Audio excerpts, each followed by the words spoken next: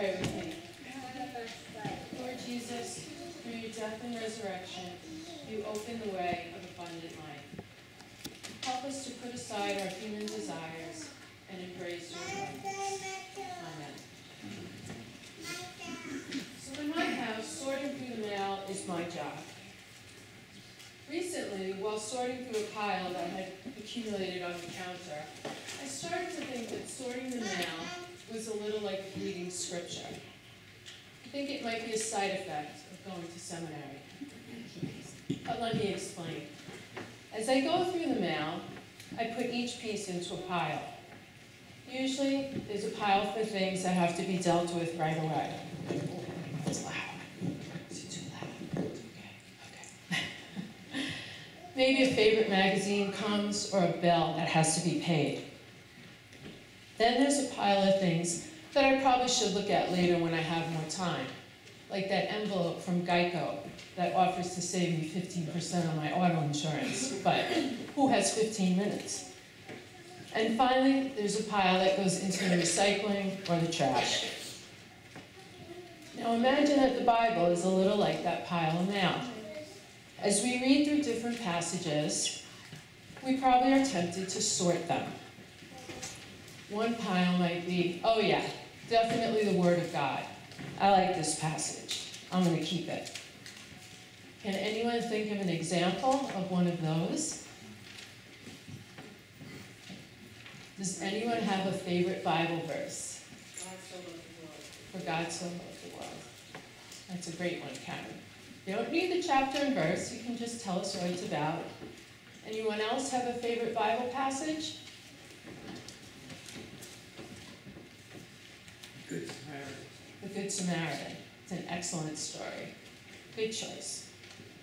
So we know that there are definitely things in the Bible that we like to keep. Now let's go to the next pile. Things that might be confusing. Things that we might read in Scripture and we might not really understand. Things we say, I'll ask Pastor about that the next time I see him. Can anyone think of one of those?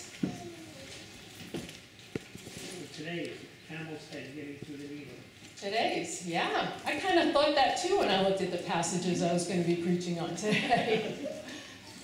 Any others? How about Revelation? It's kind of at the end of the Bible there. A lot of symbolism, things we're not so sure about. So maybe we don't go there that often. We wait for Pastor to take us there. And then the final pile. The pile where maybe we read something and we say, I'm not so sure this is the Word of God at all. Do any examples come to mind? I hate to say it, but Adam and Eve.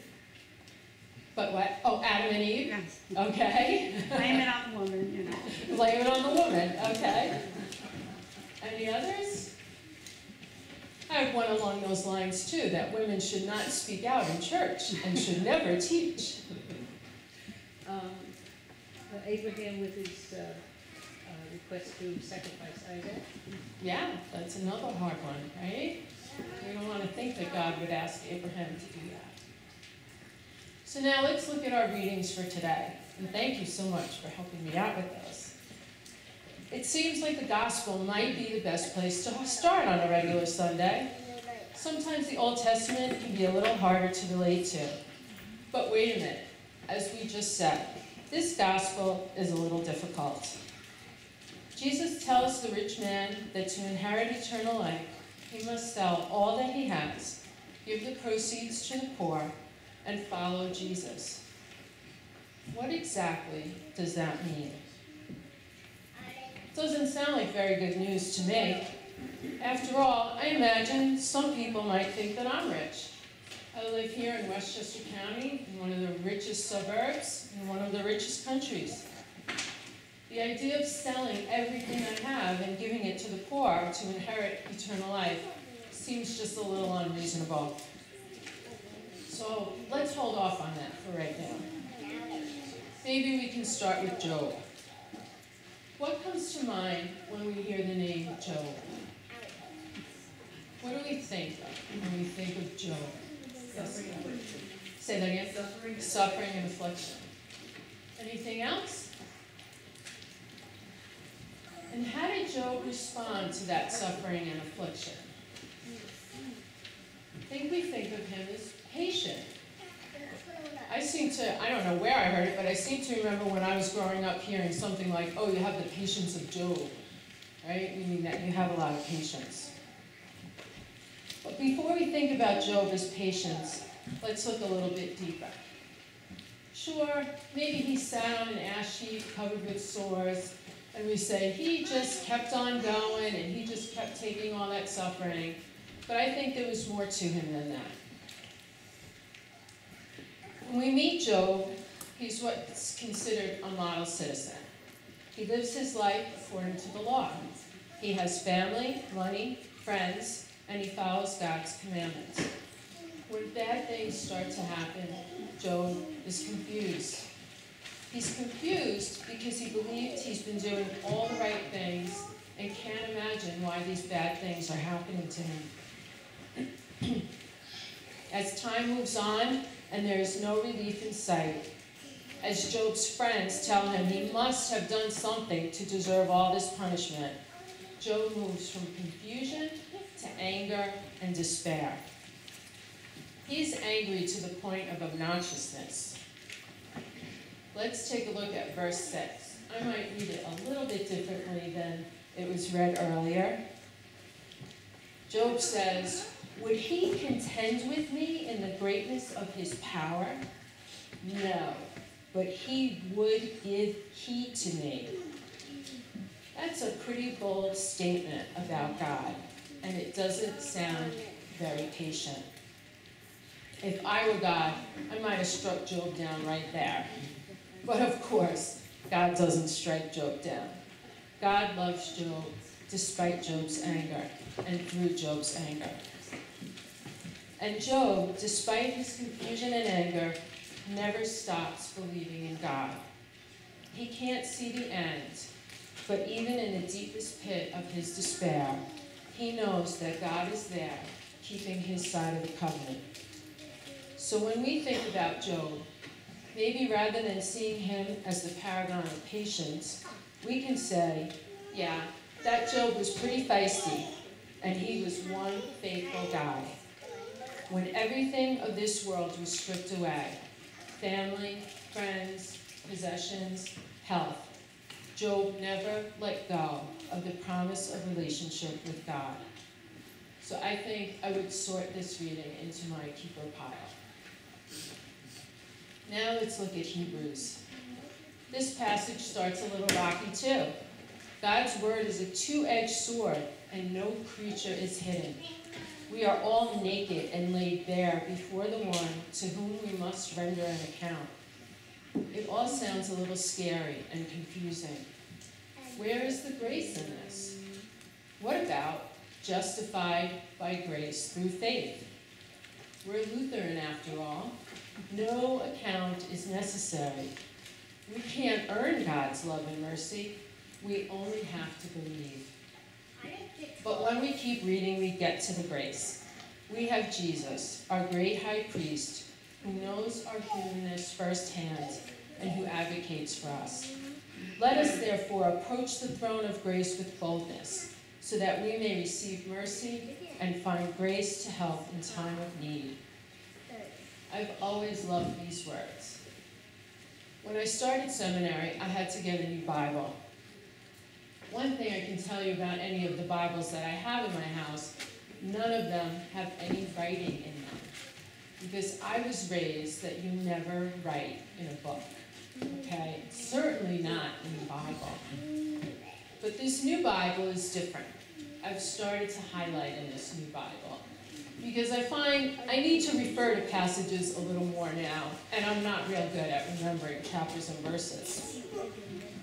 One of the first passages that was highlighted in this Bible was this passage from Hebrews. And that's because it has very deep significance for me. I've been very blessed in my life.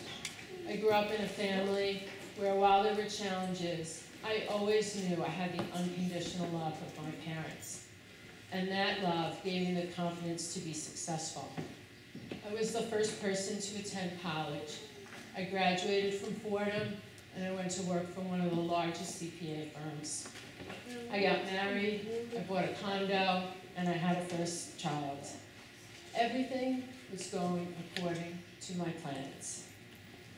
I was still a member of my childhood congregation, and I was the treasurer. And even though it was a small congregation and struggling, I loved the community there, and I was so happy to be bringing my daughter into that loving atmosphere.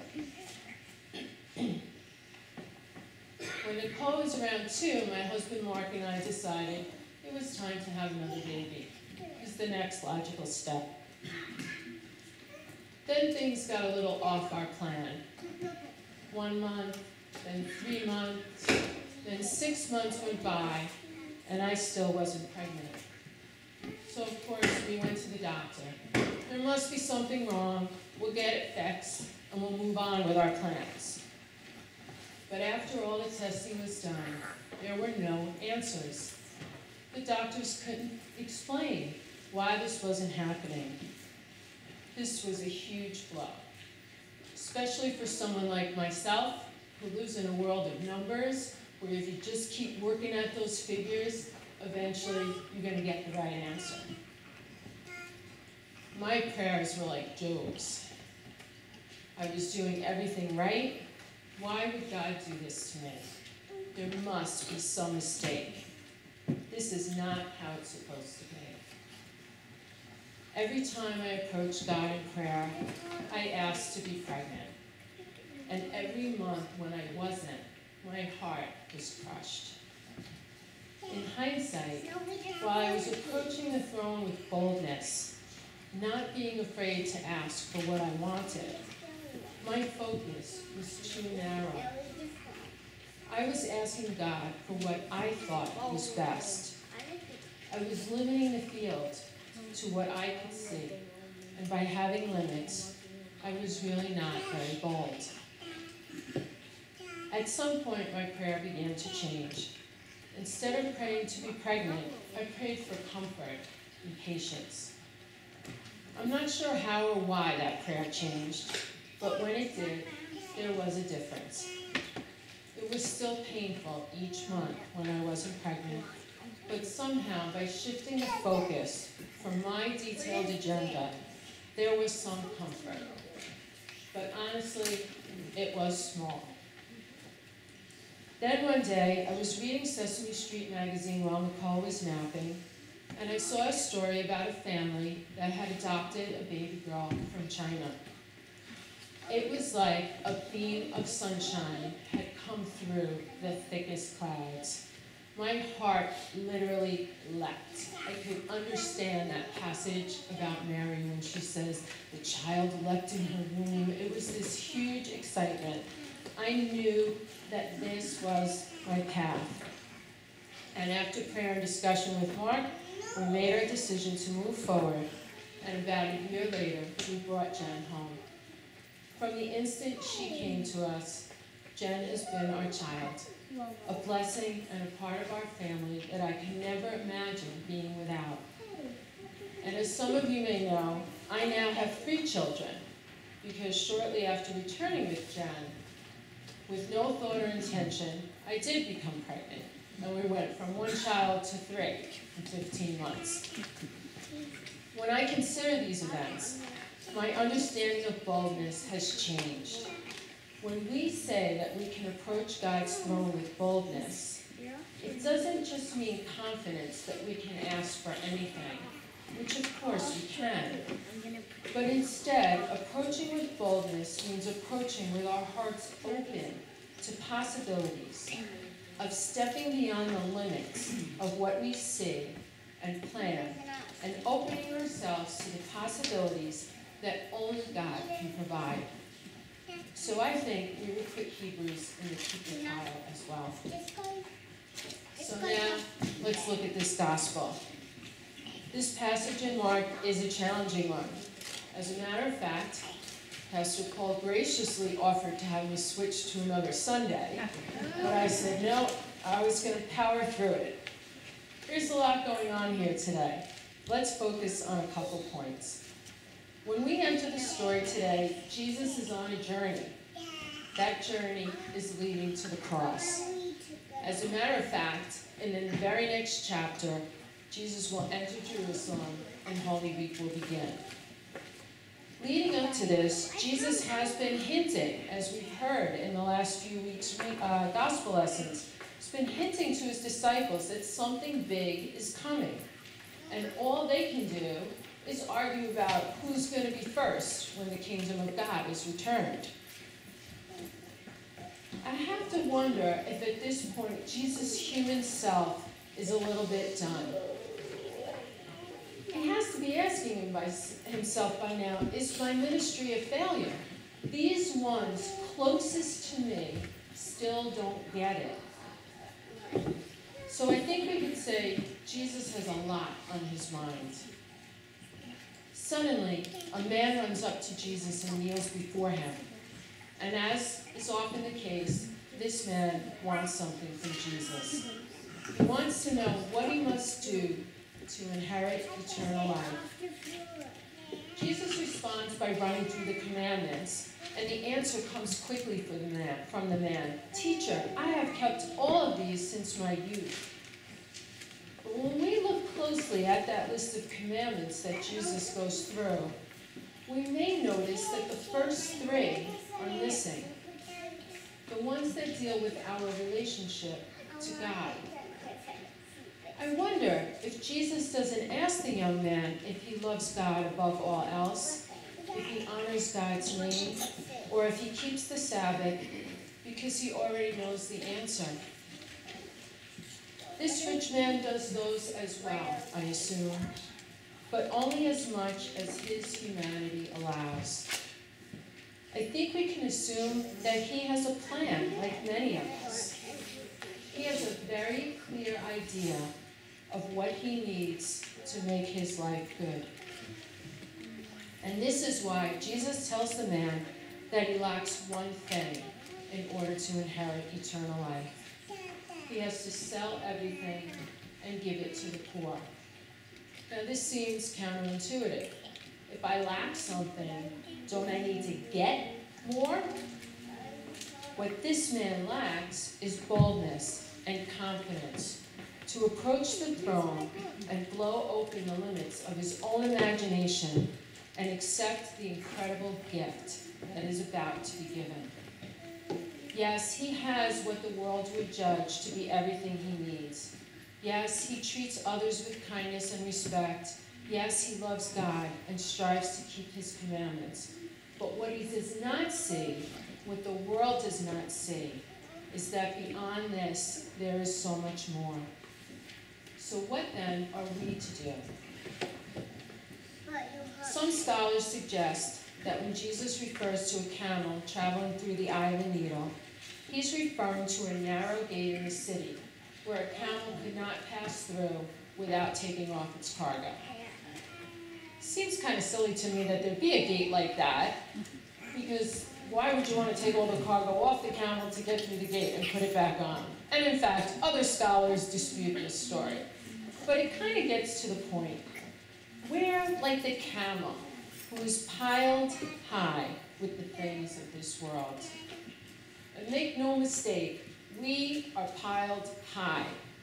It's a wonder we can even move under the weight.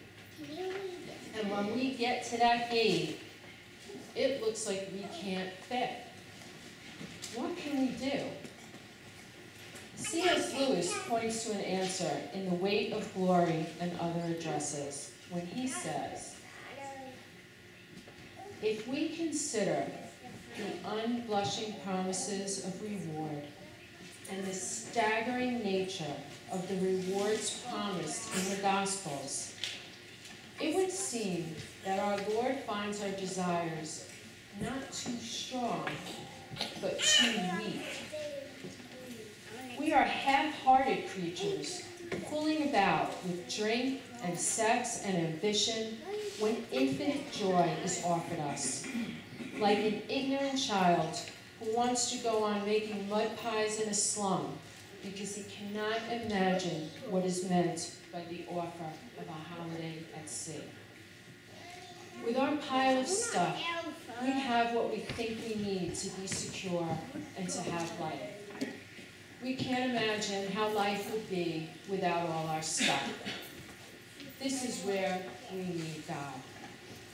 When God created human beings, He didn't put them in Armani suits. He didn't put up a development with 4-bedroom houses with 3-car garages. All they needed was provided in the abundance of creation, and all shared as needed in that abundance. They had relationships with God, each other, and creation that hadn't been broken yet by sin.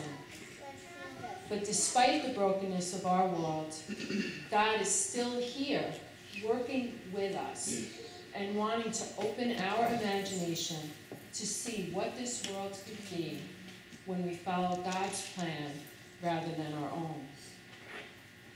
Jesus looks on the man with love. Even as the man leaves grieving, Jesus still loves him, and I believe grieves with him and for him. Jesus looks on each one of us with love. Jesus is looking down on the font as we prepare to bring Danielle here to be welcomed into the community of Christ. He loves us, despite our shortcomings, and He can see right through them. He opened a gate for us when He stepped out of the open tomb.